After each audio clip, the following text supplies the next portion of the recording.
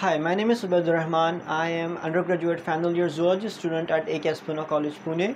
Today, in this poster, I am presenting one of the important initiatives taken towards the declining migratory birds initiative, that is the Arctic Migratory Birds Initiative. The Arctic birds are those birds which are found in the region around the North Pole, so near the northern Europe, northern Russia and the Canada.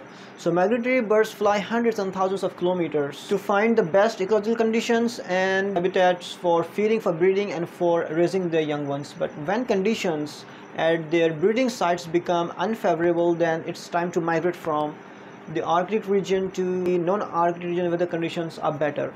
So there are many different migration patterns, but majority of the birds migrate from northern breeding areas to southern wintering ground. Migratory birds have perfect morphology and physiology to fly fast and across long distances. The red-knobbed bird, which I have taken here for consideration, it has one of the longest total migration routes of any bird, traveling up to 16,000 kilometers twice a year. As migratory birds depend on a range of sites along their distribution areas, the loss and degradation of habitats could have a dramatic impact on birds' chances of survival. So what I am presenting today in this poster is that AMBI is designed to improve the conservation status and secure the long-term sustainability of declining Arctic migratory birds population. Then conservation of Arctic flora and fauna, that is CAFF of Arctic Council, undertook the Global Arctic Biodiversity Assessment, which found that many Arctic migratory species are threatened by overharvest and habitat alternation outside the Arctic. So whenever these Arctic migratory birds migrate towards non-Arctic regions, so there are many human-induced disturbances. That's why they are facing the threats there. So AMBI is a direct response to this calls for action, because this global assessment states that some of the Arctic migratory bird species have experienced population decline as much as 80% over the last few decades. So this is a very huge declination rate of migratory birds. The next theme of this poster is on the development and work plan of AMBI. So AMBI has brought together experts in Arctic migratory bird species and conservation issues across the globe. And then after that, these experts identified three major conservation issues which are faced by Arctic migratory birds. Number one is a habitat loss and degradation, especially in the intertidal areas. Number second is an unsustainable harvest, and number third is the marine bycatch. So work plan were developed to identify priority actions to address these issues in world's four main flyways. So there are four main flyways in the world. First is the Asian Australasian flyway, then African Eurasian flyway, number third is an American flyway, and the fourth is a circumpolar flyway, which is newly defined and which addresses the species that spend their whole life cycle in or near the Arctic.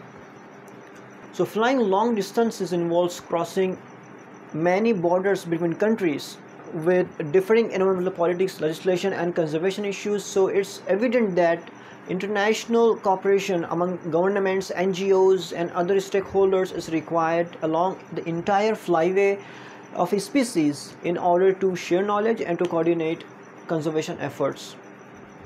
So the first is the East Asian Australasian Flyway Coordinator, which is based in Singapore, and it supports the priority actions along this flyway to prevent loss and degradation of habitat and address unsustainable harvest. Number second flyway is an African Eurasian Flyway Coordinator, and it is based in Germany, and it supports the priority action along the entire flyway to prevent loss and degradation of habitat and address unsustainable harvest. Number third flyway is an American Flyway Coordinator, and it is based in Ecuador, and it supports the priority actions along with this flyway to prevent loss and degradation of habitat and address unsustainable harvest. Although the legal framework and coordinating instruments necessary for such global cooperation, and that is provided by multilateral environmental agreements such as CMS and AEWA. CMS is a conservation of migratory species, and AEWA is an African Eurasian waterbird agreements. As we know, India is a part of Central Asian Flyway of migratory birds, and as well as the migration route of migratory Arctic birds. So in every 3 years, the CMS, that is the Conservation Conference of Parties to the Convention on the Conservation of Migratory Species, is held in different countries.